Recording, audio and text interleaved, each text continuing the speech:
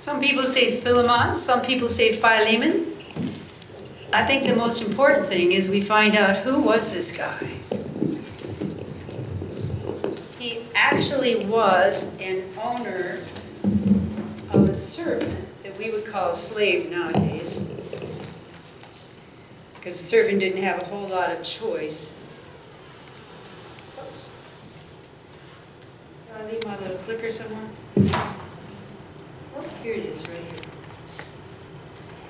And so, Philemon had a servant named Onesimus.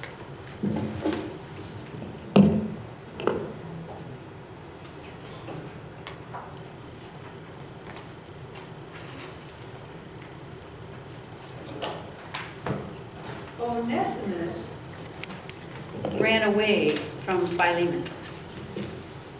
And when Onesimus ran away from Philemon, he ended up being where Paul was. And Paul says he was a prisoner of Christ, and he became a real help to Paul.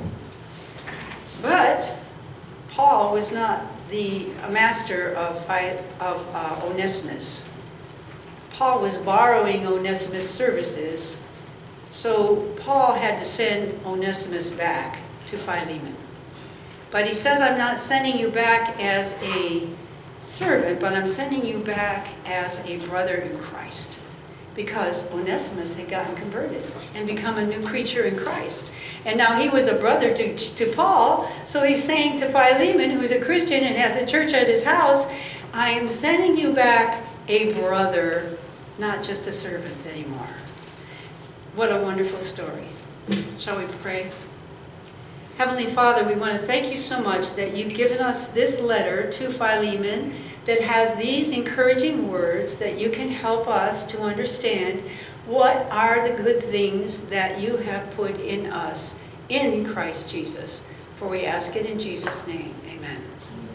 So part of the scripture that is in the letter is this in the King James, that the communication of your faith may become effectual by the acknowledging of every good thing which is in you in Christ Jesus. In the Amplified Version it says, and I pray that the participation in and sharing of your faith may produce and promote full recognition and appreciation and understanding and precise knowledge of every good thing that is ours in our identification with Christ Jesus and unto his glory. We are in Christ. My question is, am I a believer? Am I a believer? Are you a believer? Am I a believer? Well, when we look at this scripture reading that we did here, whoops, I'm going the wrong way. I never know which way this thing goes. I should probably figure it out before I come up here and tell you about that. However, I just want to ask, how many people this week have actually thought about themselves and said, I just can't do anything right. I can't believe how much I'm just not able to do things right. I'm a mess up. Anybody out here think about that this week? You know, it'd be almost impossible for any of us to say that we haven't had those kind of thoughts, because the old enemy does come in with those kinds of thoughts. In fact, I'll get this right here. In fact, some of the negative things that happen in our minds are the things that cause really bad mental health. And when we have bad mental health, guess what? We're not really that much fun to be around. And the thoughts that come, you know, I can't do it, I'm not worthy, I've got to be perfect, nobody loves me, I'm not good enough. Somebody wrote a book that was called Good Enough, or Enough. And how many people just feel like they're not enough? Not enough? God made us. I must not make a mistake. That's perfectionism. Well, there does come a time, and the Bible does tell us, that we are supposed to examine ourselves and test and evaluate our own selves to see whether we are holding to our faith and showing the proper fruits of it. We're supposed to test and prove ourselves. Do you not realize and know thoroughly by an ever-increasing experience, that Jesus Christ is in you, unless you're counterfeits. If you're a counterfeit, then that might not apply. But in 2 Peter, it also says, and we're reading from the Amplified, therefore, believers, be all the more diligent to make certain about his calling and choosing you. Be sure that your behavior reflects and confirms your relationship with God. We have a relationship with God. Does it affect our behavior? Amen. And confirms your relationship with God. For by doing these things, actively developing these virtues, you will never stumble in your spiritual growth and will live a life that leads others away from sin. For in this way, entry into the eternal kingdom of our Lord and Savior, Jesus Christ, will be abundantly provided to you. Wow. So there comes a time that we're supposed to analyze, we're supposed to evaluate, we're supposed to take a good look at ourselves. But you know what? For the enemy, it's unto condemnation. And Romans 8 verse 1 says, there is therefore now no condemnation for those of us who are in Christ Jesus.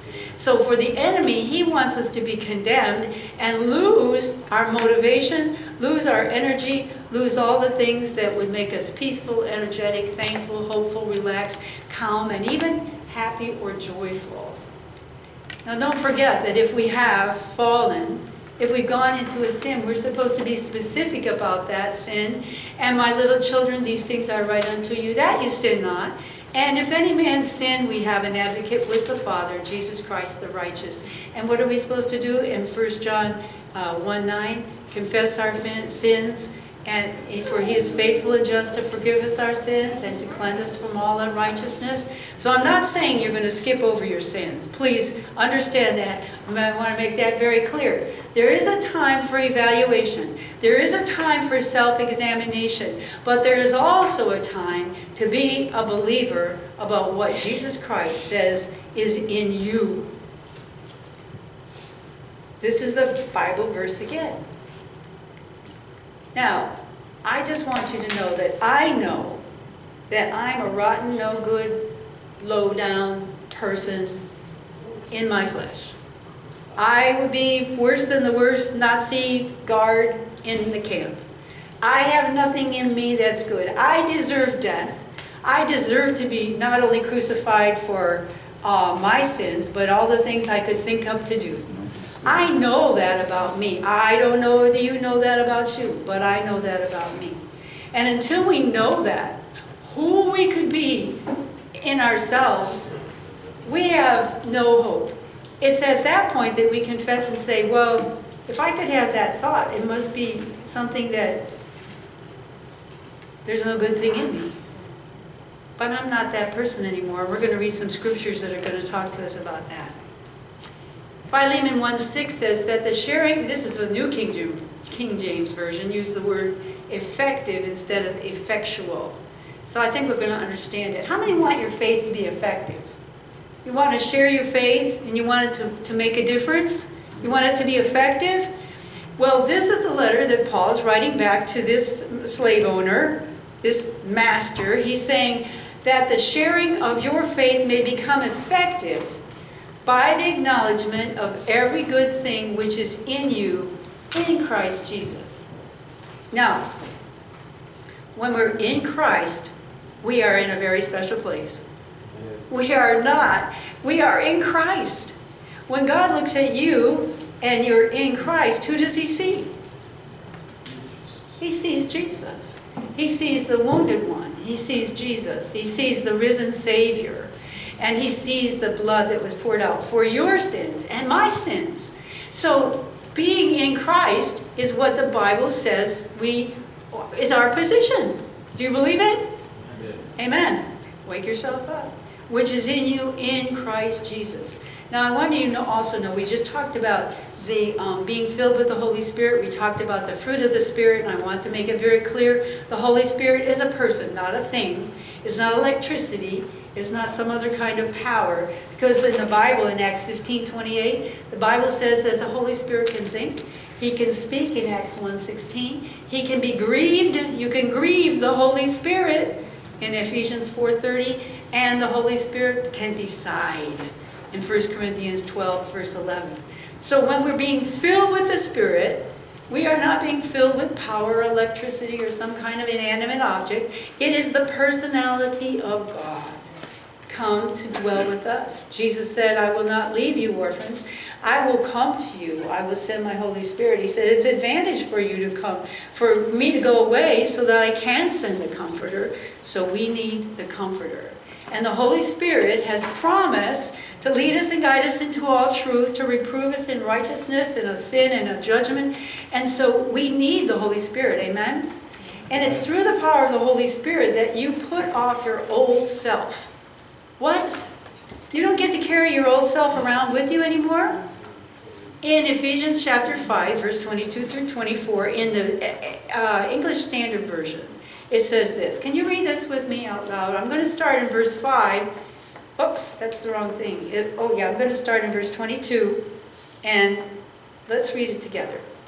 To put off your old self, which belongs to your former manner of life, and is corrupt through deceitful desires, and to be renewed in the spirit of your minds, and to put on the new self, created after the likeness of God, in true righteousness and holiness. Created after the what? The likeness of God in true righteousness and holiness. Put off your old what? Self. King James says your old man. I like this version because it really tells me what I'm thinking about. Put off your old self because that was former. That's your old life. And it had corrupt desires and deceitful desires. But now we've got to be renewed in the spirit of our minds, and it's our work. The same way we put one off, we got to put on your new self, created after the likeness of God in true righteousness and holiness.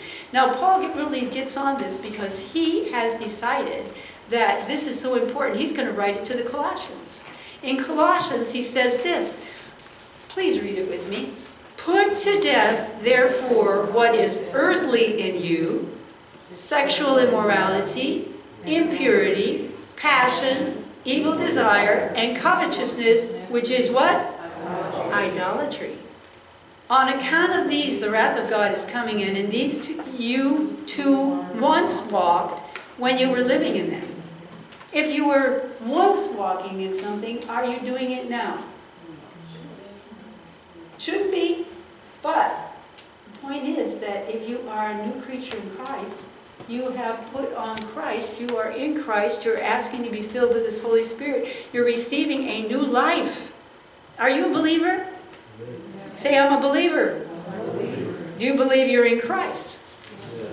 Now, verse 8 says, but now you must put them all away. Anger, wrath, malice, slander, and obscene talk from your mouth. Don't lie to one another, seeing you have put off the old self with its practices, and have put on the new self, which is being renewed in knowledge after the image of its Creator. This verse 10 says, put on your new nature and be renewed as you learn to know your Creator and become like Him. Are you ready to become like Him? We're not going to have omniscience. We're not going to have omnipotence. We're not going to have whatever the other one is. Omniscience, omnipotence, omnipresence. But we're going to be like Him. Do you want to be like Jesus? Is that your prayer? Well, then we've got to put on the new nature. We've got to believe what God says about us. Here's another way that it says, and this was an interesting translation, for you have acquired new creation life. What do you think about that? You've acquired new creation life. How'd you get it? How did you get that new creation? Rebirth. Rebirth. You said that prayer to Jesus. You said, dear Lord, I am sick of the old life. I want a new life. I want a new start. I want a new heart. You might have been 3, you might have been 4, you might have been 5, you might have been 12, you might have been 65, you might have been 85. But at some point along the line, you yielded your heart to Jesus and asked Him, Lord Jesus, come in. Into my heart, into my heart. You said that prayer. He came in and He is the creator of the new life. So you have acquired new creation life. And this was from the Passion Translation. Which is continually being renewed. Somebody said, we hope so, we hope so. Well, it's continually being renewed into the likeness of the one who created you. And it's giving you a full revelation of God. Every day, as we are filled with the Holy Spirit, these fruits of the Spirit, which is the personality of God, the actual condition of walking with Jesus, all those fruits of the Spirit, and I hope those children are going to look at their little wheel, and they're going to say, I want that gentleness, I want that love, I want that patience, I want that. I believe God's got that for me. Is Jesus living in my heart? Is the Holy Spirit promised that I can have this fruit? Yes or no? Yes. I don't know if you believe this or not. I can't tell you. Colossians 3, verse 1 through 4 says this. If ye then have been raised with Christ. Now, these people weren't dead. They were, what? They were baptized. Yeah, they were baptized. If you've been raised with Christ, the resurrection of Jesus, we are partakers of his death, his burial, and his resurrection. And if we have that, we know that we have this new life. So if you have been raised with Christ, seek the things that are above, where Christ is, seated at the right hand of God. Set your minds on things that are above and not on things that are on the earth. So where Christ is seated at the right hand of God. You know what? When Jesus went to Nicodemus, he said, you must be born again. And the translation is, you must be born from above. You've got to be born from above. But once we are born from above, we're not the same old people that we were before. We are a new creation. For you have died, and your life is hidden with Christ in God. We were talking about how are you in Christ? My life is hidden with Christ in God. Is your life hidden with Christ in God? Is your old stuff all passed away and all things have become new? Are you a new creature in Christ? If you are, please say yes. Amen. Yes. Wake yourself to the reality of this. I want to see it in your face. I want to hear it in your voice that you understand that you are a new creature in Christ. Because when Christ, who is your life, appears, then you also will appear with him in glory. Amen. You know, I know that how many times I've heard the thing, but by beholding you may become changed. And usually, for me, I take it to the negative. It's like, oh, you know, if you keep watching those kinds of programs, you're going to start looking like those kind of programs. Because by beholding, you become changed. By beholding, you become changed. So, it's not all negative. Because by beholding, we can become changed. As the mind dwells upon Christ, the character is molded after the divine similitude, and the thoughts are pervaded with a sense of his goodness, his love. Weren't those two of the things that were the fruits of the Spirit? His goodness, his love. We contemplate his character, and thus he is in all our thoughts. You know that thing about what would Jesus do? If that's not something that's constantly coming up in your mind, what would Jesus do? That saved me the other day from a really bad decision. A text I could have answered back differently, but after I said, what would Jesus do? I answered it differently. And I think it made a difference. Because if I had answered it the way I thought about doing it just on my own at first, it would not have worked out so well. You don't have anything that ever happens to you like that, I know, but we contemplate his character, and thus he is in all our thoughts. He is in all our thoughts. His love encloses us. This is a real thing. The real character of God, the real Holy Spirit wraps his love around us. He's pouring out, the Bible says about the Holy Spirit, we pour out the love. It's going to overflow onto other people. Now this, you know you've done this, but you shouldn't have. If we gaze even a moment upon the sun in its meridian glory, when we turn our eyes away, the image of the sun will appear in everything that we look upon. In fact, we had some spotlights up here that weren't that great for us, because every time we looked at those spotlights, we turned around, we couldn't see any of y'all. Y'all were just dots. How much better looking at Christ, and when you look away, you're still going to see Him. That's what's being said here. And thus it is that when we behold Jesus, everything we look upon reflects His image, the Son of righteousness. We cannot see anything else or talk of anything else. His image is imprinted upon the eye of the soul and affects every portion of our daily life, softening and subduing our whole nature. If you're prickly, He's going to soften and subdue your whole nature. He's going to soften and subdue my whole nature, because I'm a believer and you're believers. And this is the same thing. By beholding, we're conformed to the similitude, even the likeness of Christ. To all with whom we associate, we reflect the bright and cheerful beams of His righteousness. We have become what? Transformed. Say the word transformed. Transformed in character. For heart, soul, mind are irradiated by the reflection of Him who loved us and gave Himself for us. Yes, I was a dirty, filthy, wicked, thinking sinner. But I'm not anymore. I might do stuff that's wrong, but guess what? I don't want to. I'm not the same as I was. And you're not the same as you were once you gave your heart to Christ. You may go out, some people may go out and try to do some of the same stuff, but they'll never feel good about it again the way they did before. That's the power of the Holy Spirit to keep us on track. And when we do fall, we do say, we are prickly, or we're whatever you want to call it, difficult with people, guess what? The Holy Spirit quick comes and we say, oh, Lord, that was not good. I'm glad I didn't send that as a text, Lord. Okay, help me to take that back. Even if it's a thought going by your head. And that's the way Satan is going to try to tempt us.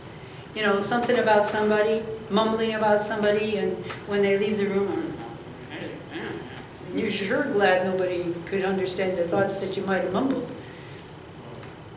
But we don't have to have that. That is the old man.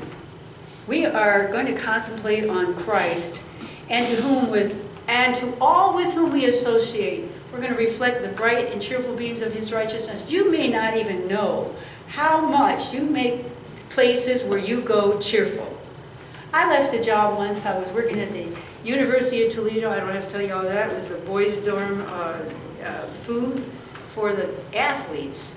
And one time I had to fry like 450 livers. That was because they needed their protein. Have you tried frying liver? That's really...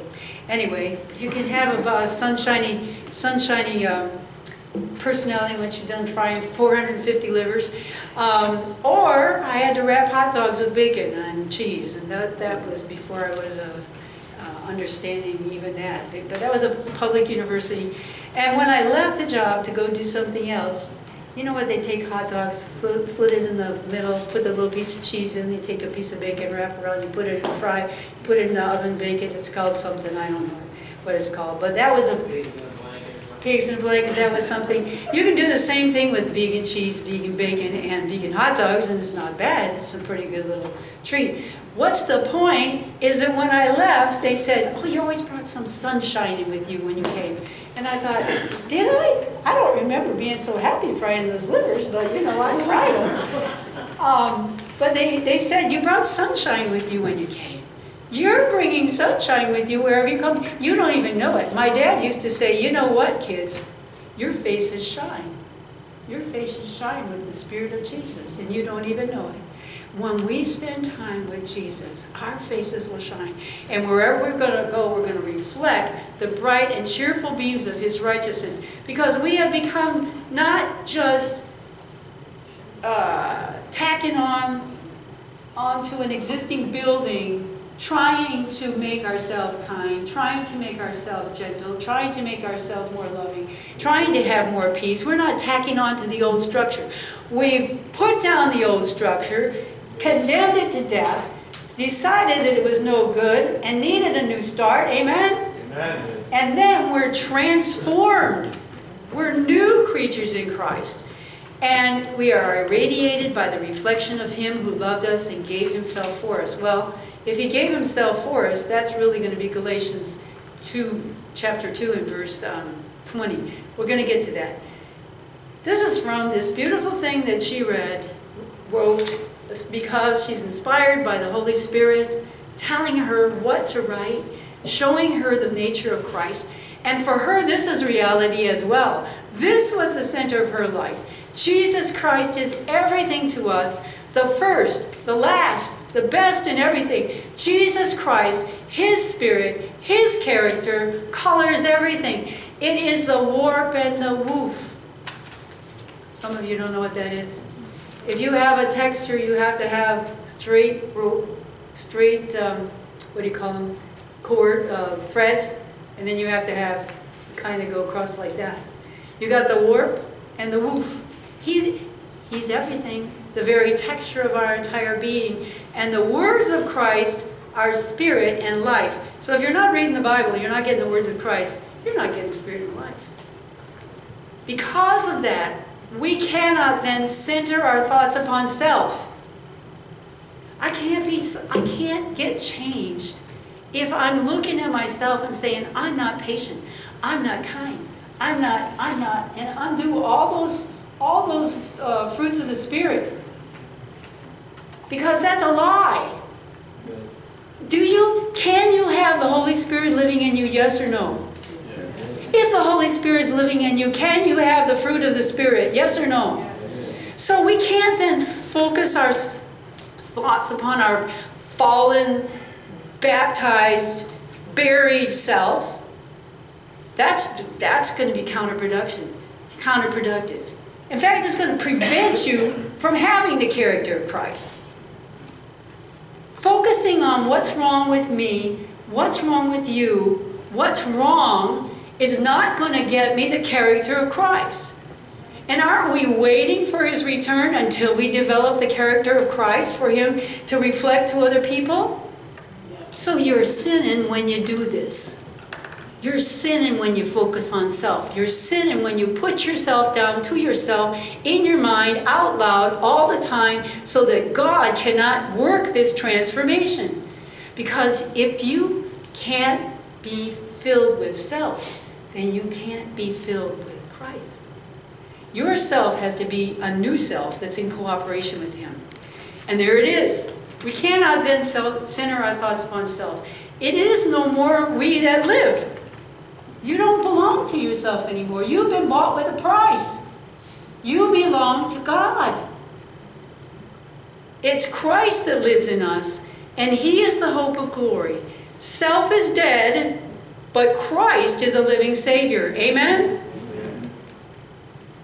If we keep our mind stayed upon Christ, He will come unto us. And these are beautiful verses, Hosea 6:3 and Malachi 4:2. He will come unto us as the rain, as the latter and former rain upon the earth.